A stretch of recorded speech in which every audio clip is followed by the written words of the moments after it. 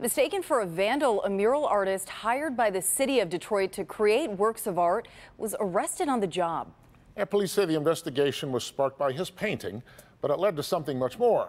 Coco McAvoy is live on this. Coco, I understand this is bringing about a policy change for the city.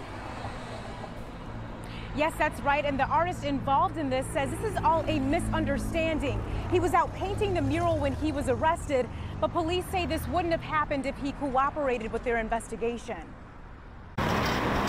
The orange barrels on 7 Mile near John R. are not responsible for the slowdown in traffic.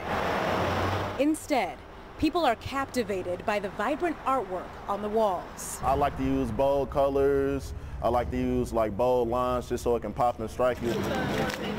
Tashif Turner, known as Sheefy McFly, is a talented mural artist inspired by music. I wanted to make this viaduct seem like it was a dance movie.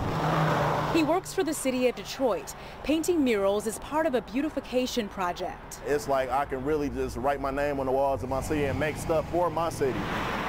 But this week, police thought his artwork was vandalism. It was a few people from the neighborhood watching, so I guess when the cops pulled up, they probably thought we were a gang or something. He says he told police he works for the city, but he didn't have his permit. The two police ladies, they both grabbed me by my wrist and held my wrist down, and one lady went for my neck. McFly was arrested and taken to jail. It was really a harsh reality, and it felt crazy to actually be in jail doing something for the city, by the city. He's now facing charges for resisting and obstructing police.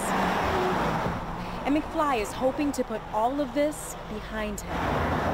I just want to move forward. I want to keep making art. And McFly has never been to jail before or been in any kind of trouble like this, so he's really hoping that he won't end up facing charges. We'll, of course, keep track of this investigation. Back to you. Well, Coco, is the city planning on doing something different? Obviously, everybody wants to avoid this from happening again. That's right. So they are doing something different. They're going to be giving the mural artists lanyards to wear so that it can be visible to police. All right. Well, that's a good plan. Thank you, Coco.